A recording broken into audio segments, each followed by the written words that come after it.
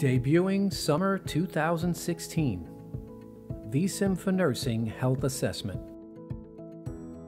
Enhanced with a new user interface, vSim for Nursing Health Assessment allows students to perform interactive assessment techniques on 10 real-world, evidence-based patient scenarios.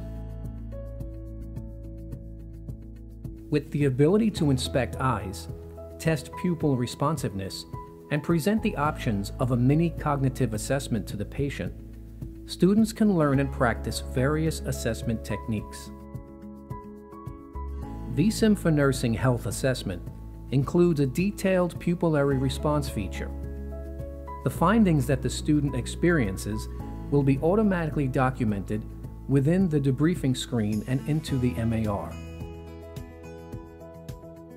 Within the Assessment tab, students can hover over any area they wish to examine. The program presents the student with various options designed to properly diagnose the patient. As an example, if the student wishes to palpate the abdomen, they are presented with an image of the patient's abdomen separated into 4 distinct areas.